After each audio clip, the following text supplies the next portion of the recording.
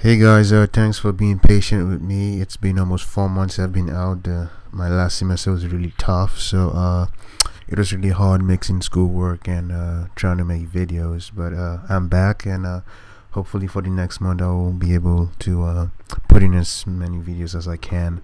So today we're going to be talking about the Moore machine, and the Moore machine is basically a machine in which the output is a function of the present state only. And I'm going to explain this definition to you using a diagram. Okay, so let's imagine we have two D flip-flops. We'll call the first D flop A and the second flip-flop B. And of course the subscript we use is DA. And we have A here as an output and our A prime here as an output. And for the second one we have DB. And we have B here as an output and B prime here as an output also. And of course we have our clocks, and this is our input wires and our output wires. Let's say this output wires are connected to exclusive OR gate, and the output is Z. So this is a Moore machine because the output, which is Z, is a function of the present state only. So this is totally different from a Mealy machine, because in a Mealy machine the output is a result or a function of the present state and the input. So in the Mealy machine, which like I said earlier, that is going to be a function of the present state and the input, it's going to be something like this.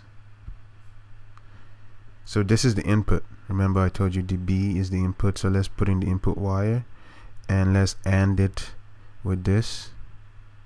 So now you see that the new Z is a function of both the present state, I call it PS, and the input. So that is the Mealy machine. But today all we're going to be talking about is the Moore machine. So right now we're going to take a look at the Moore circuit timing diagram and how it looks like. And we have an input sequence of X equals 0, 1, 1, 0, 1. And we have an initial state of A equals 0 and B equals 0. And it is a rising edge triggered machine. So first things first, we need the diagram. We need to know we need to know how the machine looks like. They said it's a Moore circuit, so we're going to know that the output is a result of the present state only. Let's say we have two D flip-flops again. It's the same thing as the example I used. We have DA, A prime, and remember those are your outputs. And we have DB. That's a flip-flop, by the way. And we have B, and we have B prime. B and A are connected to exclusive OR gate. Z is the output, and here we have an OR gate. We have X and we have A, so I can technically connect this right here. And here we have another exclusive OR gate. And of course we can technically connect that to here when wiring. This is the circuit we're going to use. So now they say the input sequence is X equals 0, 1, 1, 0, 1. This is the X they're talking about, and this one also. And the initial state of A is going to be 0, and the initial state of B is equal to 0. So of course B prime is going to be 1 in that case. In the timing diagram we are going to draw, we need 5 different variables, which is X, your clock, A, B, and Z.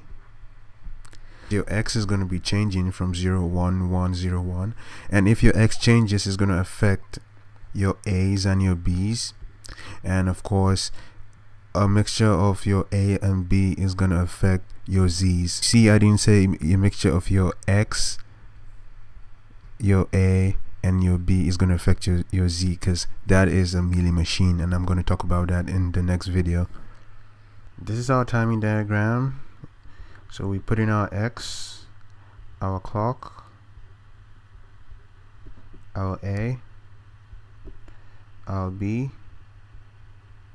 and our Z. Let's put our X value, our A value, and our B value into the timing diagram. So first and foremost, let's start with our clock.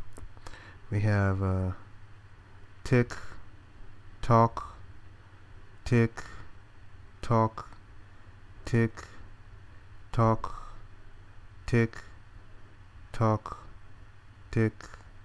Yeah, we can stop there.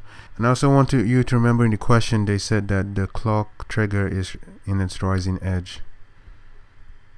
So what I usually do is just make things easier for me and like label all the rising edges, so it will be easy for me to know what to do when I start inputting my A, B, and Z. So next thing we do is put in our X value, and for the X value we have 0, 1, 1, 0, 1. So we'll put 0. It doesn't matter if the 0 exceeds the clock rising edge, because it's only going to be triggered at this points, which are the yellow lines. So it doesn't really matter if you extend the X right here and then you go to 1. So we have X is 0, 1, 1, and then after this we have 0, and after this clock edge we have 1. Remember, our A is 0, starts with 0, and our B also starts with 0. So now we look at the diagram. Our X starts with 0, and usually before like the clock edge nothing happens to Z. So your Z is also 0 until it reaches the clock edge. So let's see what's going to happen when your X, A, and B reaches the first clock edge triggered. Your X starts with 0, your B is 0, so that's going to be 1 because that's B prime. Your A is 0 and your X is 0. 0 or 0 will give you 0, and this is a D flip-flop, so your B is going to be 0, and we have 0 exclusive OR with 1. If you look at your exclusive OR table, you see that once you have 0 or 1 or 1 or 0, that's going to give you a 1 output. So we have a 1 here, another D flip-flop, so it gives us a 1 here.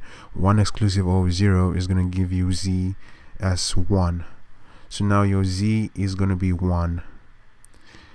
It's a normal thing for like this to happen after the clock trigger, after the clock edge trigger, because we usually have a delay sequence when like for all these bits to transfer the information to Z. There's usually a delay, but it's very little, but you still need to put it in the timing diagram in order for like your teacher or whoever is marking this to understand what you're doing.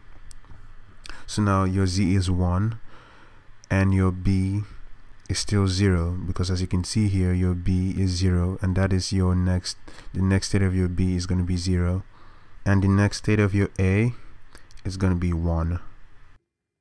These values you got here and here are now going to come down here as your new B, which you're going to make the inverse of it. So if your B was 0, here is going to be 1 again, and if this was 1, your new A is going to be 1. So now our new A is 1, our X is still 1, this is happening at this edge trigger, and our B prime, because our B is 0, our B prime is 1, and our X is still 1. 1 exclusive OR with 1 will give you 0, and that is 0 here, and 1 or 1, or the inclusive OR, it's going to give you 1. So 0 exclusive OR with 1 is still going to give you 1. So here on the Z output we're going to have 1 until this clock trigger, and our B becomes 1 because you see it right here. We also need to give it a delay, a little bit of a delay, and our A becomes 0, as you can see right here. And like I said, this A value comes in as our present state now, and this B output becomes the present state at the third clock edge, which is that clock edge. Okay, so right now our A is 0, our B is 1, and 1 prime is 0, and at this clock edge our x is still 1, so we have 1 1. 1 exclusive or 0 is going to give you 1. We have 1 here and 1 here. 0 or 1 is going to give you 1, so we have 1 here and 1 here. So 1 exclusive or 1 is going to give you 0, so your z is now going to be 0. Give that delay until the next clock edge, and now b still going to be 1, and now a goes to 1. So now we have a as 1, b is 1, 1 prime 0, and now x in this clock edge is 0. So x0 and x0. So 1 or 0 is 1 1. 0 exclusive or 0 is 0 0. So 0 exclusive or 1 is going to give you 1. So in this case, your z is going to be 1. Your b is going to also be 1. And your a is going to come down to 0. Don't forget that delay. Okay, so let's see what's going to happen at this clock edge. We have our a as 0, our b as 1, 1 prime is 0, our x as 1. 0 ORed with 1 is going to give you 1 1.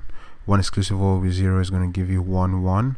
1 exclusive OR with 1 is going to give your z as 0. So your z is going to come down to 0.